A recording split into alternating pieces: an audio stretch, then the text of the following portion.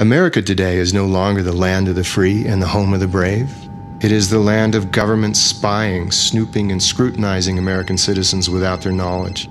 It is a land where you can be arrested without charges and detained indefinitely without a phone call or a trial.